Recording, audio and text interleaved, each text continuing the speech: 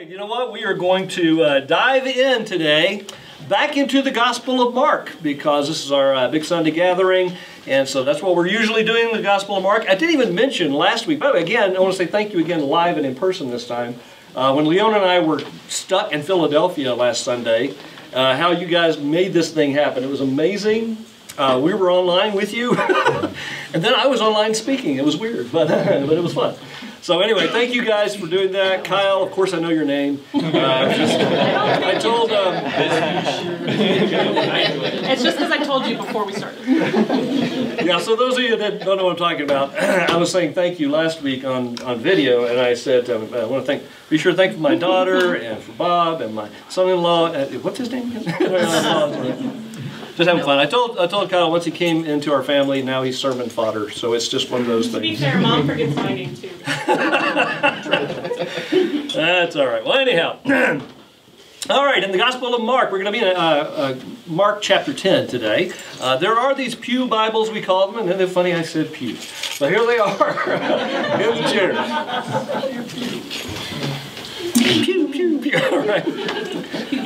But those are yours, by the way. If you were here and you'd like to take a Bible with you don't have a Bible that you can read at home, now you can always use, I know that's all online and you can use the YouVersion Bible app, but if you want a paper analog Bible, please just take it. You don't have to ask, it's yours. Just take it and give it to somebody if you need to. But Gospel of Mark is where we're going to be, chapter 10.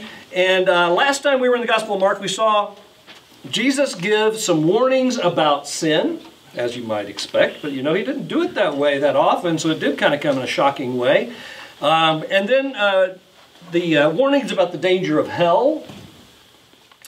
And then he went on to talk about the foundation and the importance of marriage, and how it should be a strong and amazing covenant between a man and woman and God who established it. And I think the way I couched those terms, we put in one message, a message of dealing with hell and divorce, and we just thought that would be a perfect pairing for that message, but that was last time. Anyway, and I just realized you guys don't have the context of that. That sounds like I'm being harsh. We love everyone in this room. We are a variety of people, divorced, undivorced, but we did talk about that in that message. And anyway, if you're interested in that, please check that out online.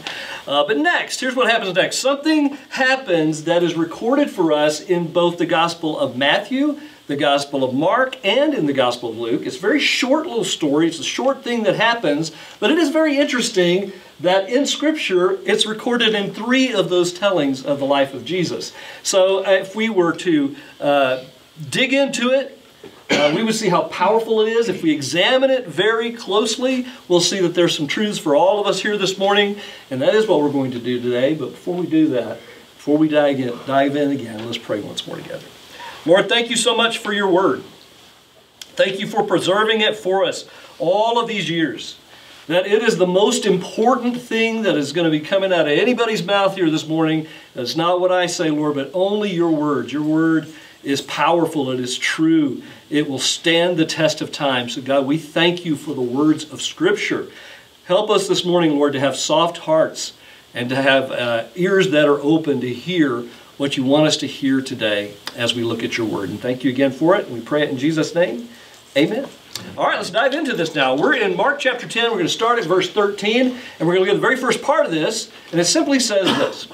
People were bringing little children. What? Now, before I go any farther, people were bringing little children to him in order that he might touch them. Let's stop there for a minute. This just sort of happened this way in our planning, that this was where we would be as we did a parent-child dedication. So I just thought that was kind of cool. But anyway, people were bringing little children to him. And the him we're talking about is Jesus. All right, so we just saw that he was talking about some pretty hard things. He was talking about some hard truths. He was talking to a variety of crowds and a variety of people within that crowd. And then what happened is that people were bringing to him little children, right? So the idea is that they were like babies, they were like toddlers, and these parents were coming up to Jesus and bringing them to him. Now, I want to acknowledge, I mentioned this earlier, that children are simply a gift from the Lord. They are a heritage from him. In fact, Psalms chapter 127, verses 3 through 5 says this. Sons are indeed a heritage from the Lord, offspring a reward. Like arrows in the hand of a warrior, are the sons born in one's youth. Happy is the man who has filled his quiver with them. They will never be put to shame when they speak with their enemies at the city gate. And this idea is that they were bringing those kids to Jesus. You know, I came from a family where my parents brought me to church. I used to refer to it as like a baby in church, because I was born on like Thursday. I mean, I was in church like the next week. It was really, and my parents, right now, I got up and I hailed a cab, and then I drove to. No, they brought me. You guys still with me? Everybody just looking at me kind of funny.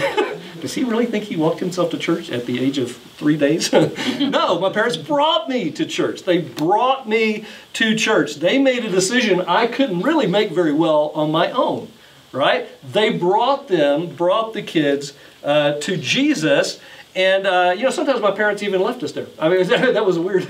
I have 2 brothers and a sister, and one Sunday, that is what happened. I think I've told this story to a few of you guys, but yeah, we were at church and bustling around. Those of you who have many kids, you understand this idea, right? You're trying to get everybody together. You think everybody's, all the kids are in the car. Dad just got the other car.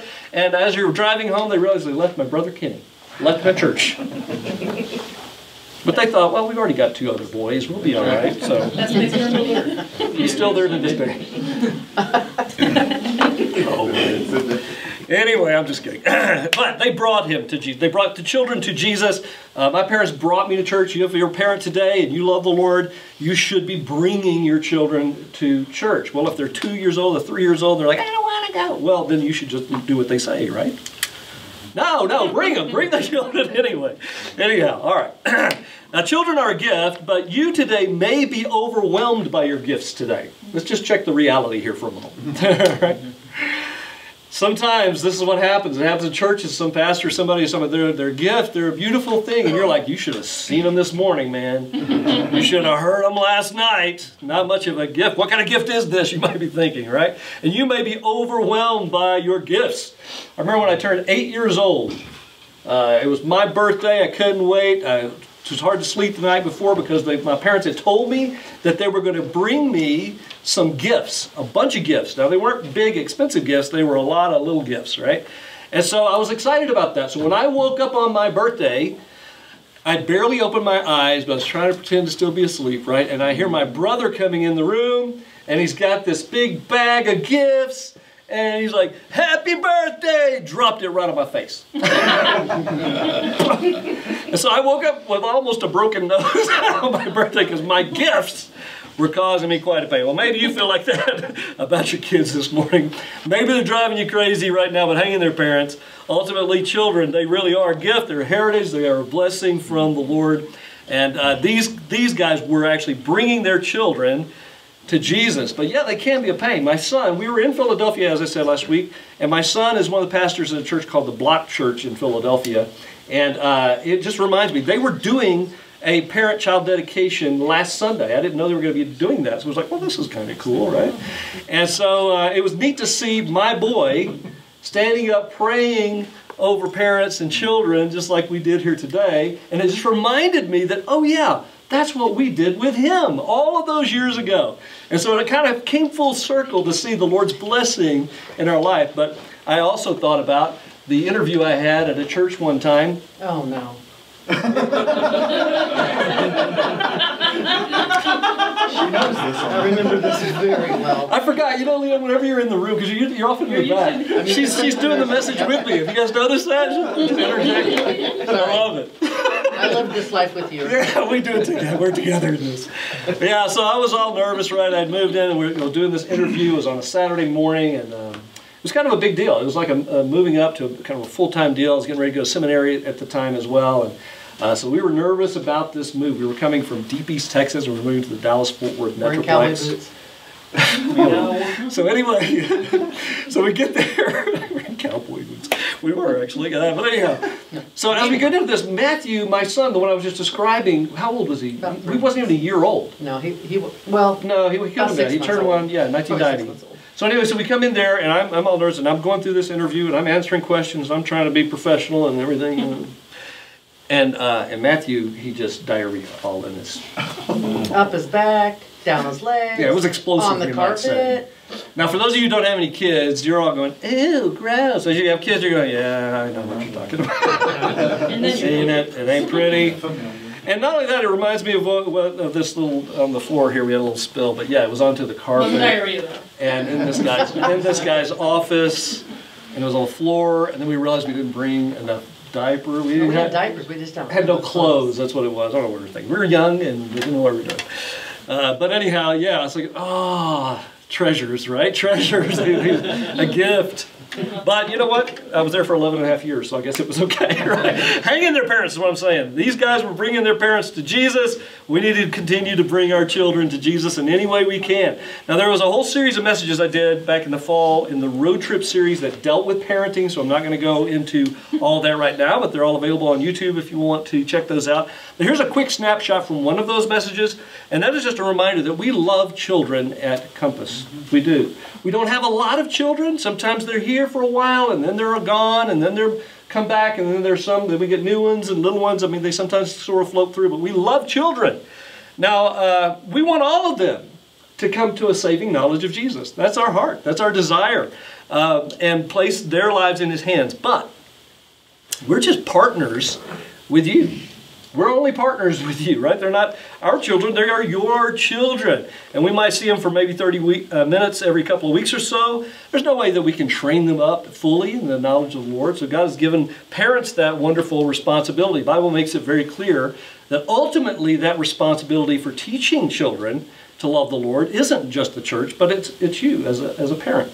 Now, Ephesians chapter 6, verses 1 through 4 says, "Children, obey your parents in the Lord, because this is right. Honor your father and mother, which is the first commandment with a promise, so that it may go well with you, and that you may have a long life in the land. Fathers, don't stir up anger in your children, but bring them up in the training and instruction of the Lord." So there's the admonition from Scripture. And by the way, this is not a heavy-handed guilt thing. All of us are flawed, right? All of us mess up in this regard. All of us do things, and we wish that we had done them better. But that is the teaching from Scripture, that it is our responsibility. Now, many of you have heard Proverbs 22:6 quoted often in church, and it simply says, here's the King James Version.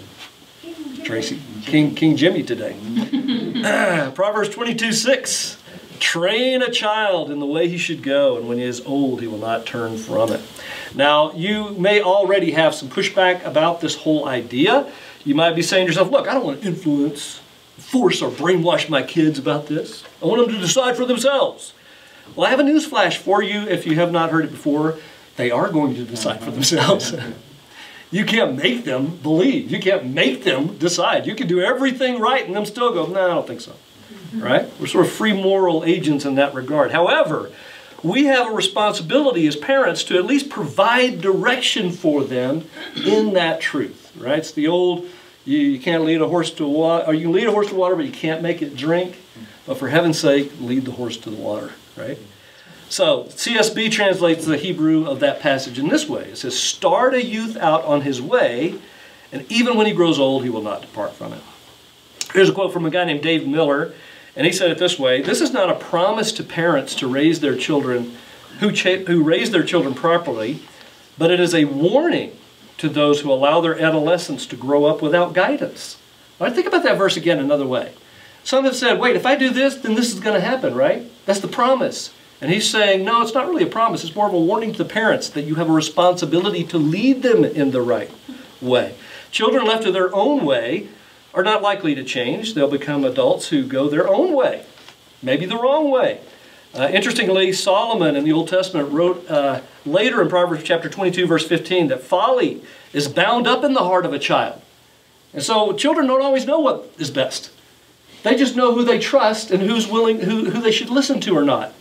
They don't always know who they should, but they know whether they know who they have chosen to listen to and learn from. And so I just want to say, parents, help them to be, to hear you. Help them to hear truth from you. Because if you don't, I guarantee you there's a whole world out there ready to teach them something totally different. All right? So we all learn and we all listen from somebody. Ultimately, though, here's the thing. By the way, they are not fully trained if they themselves don't participate in the training. In other words, if they don't listen, if they don't learn what it is you're teaching, then the proverb is still true, because they're not fully trained. Even though you've done all you can to train them, they may decide no and not listen, and they won't learn, right? So they're not fully trained. It reminds me of the teacher meme I saw the other day. Yeah, teacher memes, those are great. Go to Instagram and you find teacher memes. Anyway, it simply said, stop saying they didn't teach us that in school. Yes, they did, but you were talking. All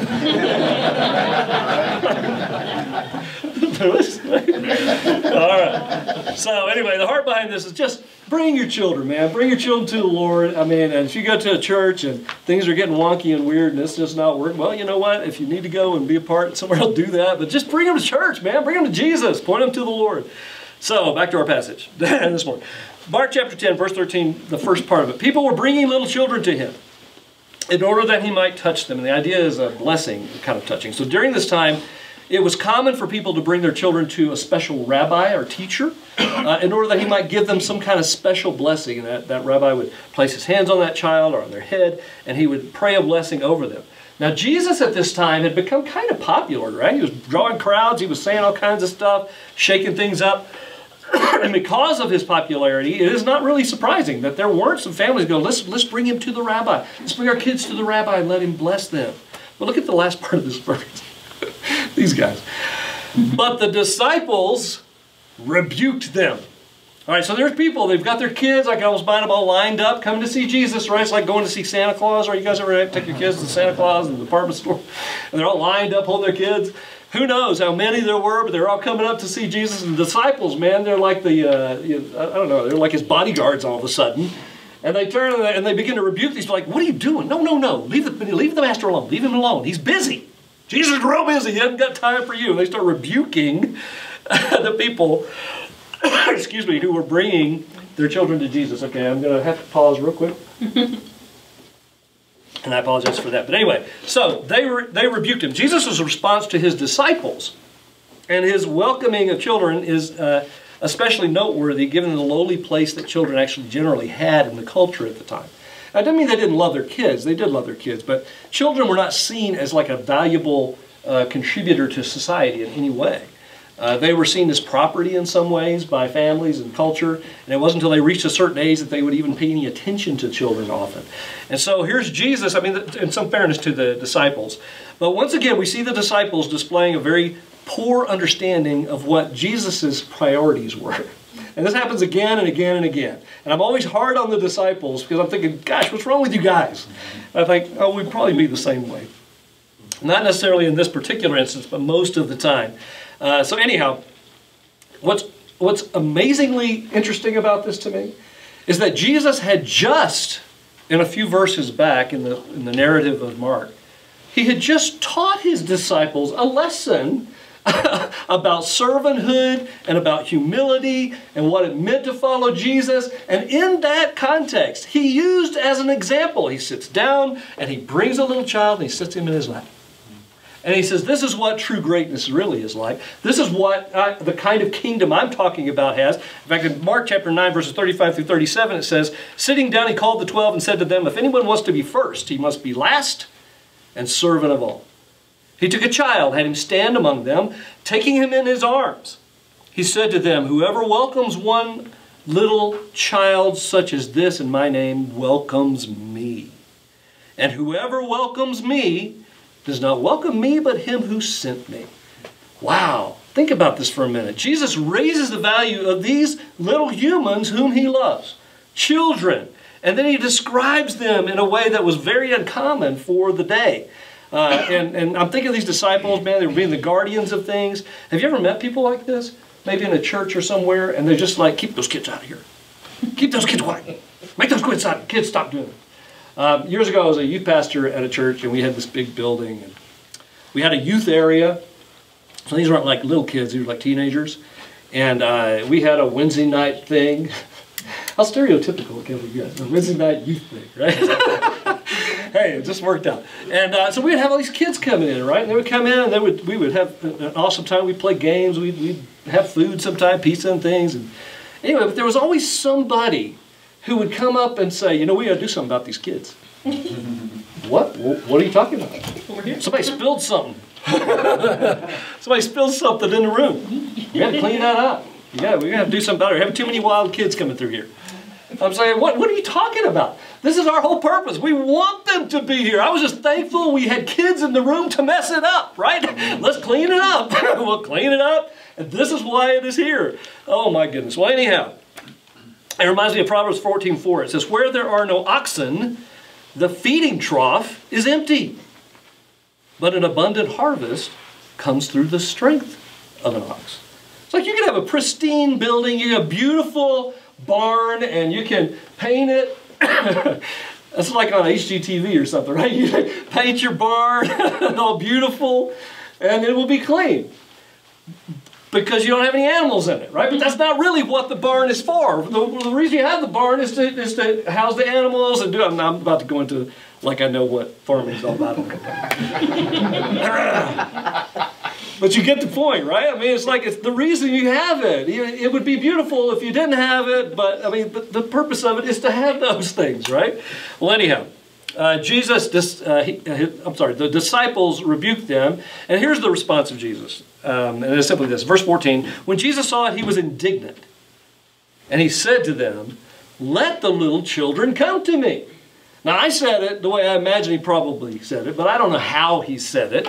But the idea that he is indignant here, right? He says he was indignant at them. When you think of Jesus, do you think of him being indignant? Right? We don't even use that word that often because often we're not that indignant, right? Well, I mean, this word is one that means to be very displeased, irritated. Vexed is another word. I like that word. That's a word we should bring back. Vexed. I am really vexed with you right now, Tracy. Vexed. Yours in Melania's side, man. I'm sorry. You were there. All right. It's to be annoyed, right? It's like Jesus was like, it's like when you tell somebody to do something and they go and they're doing it completely the opposite of what you're telling them to do. It's like if you say, son, go and take out the trash. And they go, okay, and they start going up the stairs to their room, and the trash is over here. It's like, wait, what are you doing? It's like the opposite of what I was wanting you to do. Well, this is how Jesus is responding to his disciples, right? They are doing the opposite of what his heart for them is. He says, let the little children come to me. Let them come to me. Now, can you imagine if you were the parents of those children as you're walking by the disciples? Exactly what I told you. Right? I can see it. Jesus loves children, and children often respond in love to Jesus. And we want to welcome and encourage children to place their faith in Jesus, even though they don't understand it all. I know we're getting to the end of our time here, but I remember when I was a child, I did not understand everything. It was around that time, I just told you about the gifts smashing in my face. It was around that age that I placed my faith in Jesus. And I still remember the night, I talked with my mom and I asked her, what is this? What is it? We went to a very traditional church back in the day, and I had to dress up and wear a tie, and I was a little kid, you know. We had pews, but before that I was actually sitting in a balcony, and it was bucket seats. But not like at the theater. They were like hard seats, you know. Some of you guys know what's up. And I just noticed that people, at the end of our service, they would have an altar call. And they would invite people to place their faith in Jesus. And in that service, people would actually come forward, and they'd take the pastor's hand. And I said, what are you doing, Mom? I don't understand. And so that night, I talked with my mom. I said, what does this mean? And she explained to me, she said, well, Johnny, first you got to understand what sin is. And I didn't know what she meant. She was sin. And in her way, the best she could describe it is anything that keeps me from knowing God. Anything, living my life without Jesus, doing things that are not pleasing to him. And then she named a few things that I know I had done. Oh, I have done that. I have done that. And so she helped me understand that Jesus actually took that sin upon himself so I wouldn't have to be separated from God forever. She was really, really good about how she was describing it in a way that an 8-year-old boy was understanding. But she didn't have to explain much. You know why? Because I knew I was a sinner. 8 years old. Hadn't robbed any banks. Hadn't murdered anybody yet. Just kidding. What? But I hadn't done any of those things. But I was a sinner. I knew I was. I knew I had a need. It was a conviction in my heart. I knew immediately, wait a minute, that's me. And I wanted to place my faith in Jesus. As she described, I wanted to love God. I didn't know what words I was supposed to say. And so I went and talked to the pastor, and he was a very formal dude. And he talked much like this as he spoke. And he told me, Johnny, if you're still, he explained it all a little bit more than my mom did. He said, if you still feel like this is, I think he was trying to be really careful because I was little. And he didn't want to lead me astray. And we don't want to lead any kid astray. We don't put words in their mouth. We want to guide them because it's a sensitive time. We got to be very, very careful about that. Sometimes kids will do things just because they want to make you happy, right? It's not a genuine thing in their heart. So you got to be very careful as we do this. But we also don't want to turn them away. If they're seeking, they're asking, tell them, love them, show them, help them to understand what you're saying. And he said to me, Johnny, in our evening service, if you're still sensing that this is what you need to do, I want you to come forward during our invitation. I got to stop talking like that. Anyway, and so I'm sitting there, and I just remember thinking, I need Jesus. I need Jesus. And all through the message, I wasn't even listening, much like some of you today. Not really listening. It's almost lunch, right? And I just like, no, I know I need him. And I didn't hear what he said, but I was waiting for that music to start, and I almost ran down that aisle, took him by the hand. All those years ago, it's choking me up a little. I can't believe it is what it is. God changed my heart, changed my life when I was 8 years old. Never regretted none of that. I didn't understand it all, okay? That's the thing. I did not understand it all. You don't have to understand it all either today. And so I placed my faith in Jesus. I got baptized after that. And I remember my father being with me as I was baptized and how encouraging that was. Let's move to the next verse here real fast as we're getting ready to wrap this up. It simply says this. Jesus told them why we should let the little children come to him. It said in verse 14, the rest of that, don't stop them, because the kingdom of God belongs to such as these. And then he continues in verse 15, truly I tell you, whoever does not receive the kingdom of God like a little child will never enter it. Wait, you're saying I don't have to get a degree? I don't have to know everything about the Bible? I don't have to become a scholar? I say this all the time. I'm not interested in building scholars of Jesus, but developing followers of Jesus who run after him like a child chasing his dad, right? If you become a scholarly disciple, that's cool too, right? But not just making scholars. So anyway, he says, if you don't receive the kingdom of God like a little child, you'll never enter it. Not childish. He wants us to grow up in our faith. He wants us to mature. He wants us to grow, right? But childlike. Do you remember being a child? Do you remember that joyous day, Christmas Eve or whatever it was? Some moment when you were a kid and you did something and you experienced something or you're looking forward to something and there was somebody else paying the bills? You remember all that? And you didn't have to worry about it. And you had fun and you had joy. And I know some of you, your childhood was not quite like that. And the same is true. Jesus is offering, this is why he says, no, no, no. Nobody else may love you. Nobody else may care about you. Nobody else is providing. The reason I'm getting choked up about that, I'm looking here, I'm seeing Leona, I'm looking over here, I'm seeing Lewis, and I know kids in this school who are that. So it's putting a face on it for me. So I apologize. Not childish, but childlike. Are you open? Are you humble? Are you needy? Are you ready to trust him?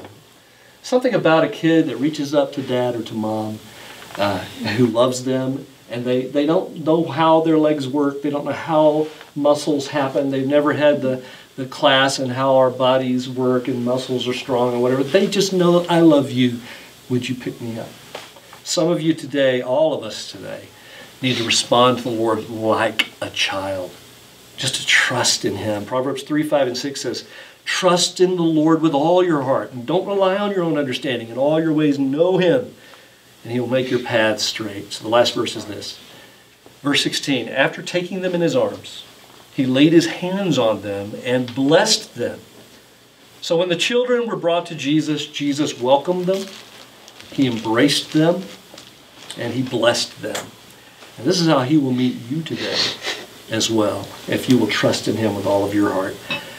Last quote today, a guy named Daniel Aiken said, children are helpless. They don't know all they need. but they know they need the help of another.